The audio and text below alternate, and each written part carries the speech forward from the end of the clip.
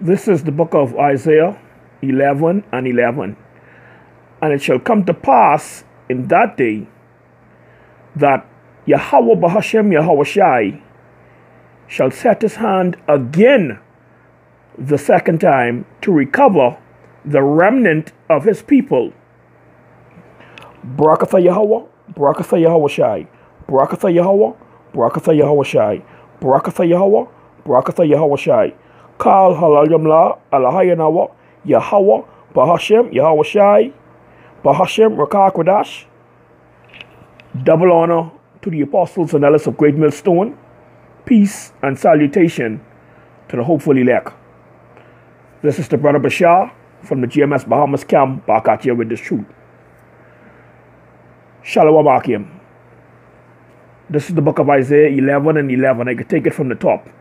And it shall come to pass in that day that Yahweh Bahashem Yahweh Shai shall set his hand again the second time to recover the remnant of his people. The remnant, that's what's going to be left over. What's going to remain after Jacob's trouble. Oh man, a remnant, the elect, who's going to be leave over. The chosen, which shall be left from Assyria, and from Egypt, and from Patros, and from Cush, and from Elam, and from Shinar, and from Hamath, and from the islands of the sea. The first time the Most High Power, Yahweh Bahashem Yahweh Shai, set his hand to redeem his people, to recover his people, that's when he brought us up out of the land of Egypt. All these places I call off is where he's going to redeem us from. All right? Let me read that again. Which shall be left from Assyria, and from Egypt, and from Patros, and from Cush, and from Elam, and from Shinar, and from Hamath, and from the islands of the sea. Now, how this is going to take place, how he's going to redeem us. Let me get that. This is the book of Matthew 24 and 31.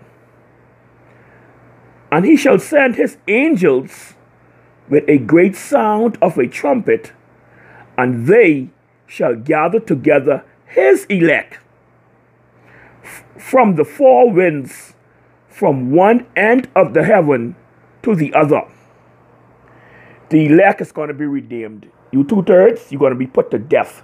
You're going to come back in the kingdom in your right mind, righteous. You know, that was just a brief one, a quick cut. So with that, I would like to give all praise, glory, and honor to Yahweh Bahashem Yahweh Shai Bahashem Rakah Kodash. Double honor to the apostles and elders of Great Millstone, because that's where I learned this truth from. Peace and salutation to the hopeful elect in the four winds, doing the work, risking your lives and your freedom to do so, now more so, more than ever. To you, I salute. Shalom.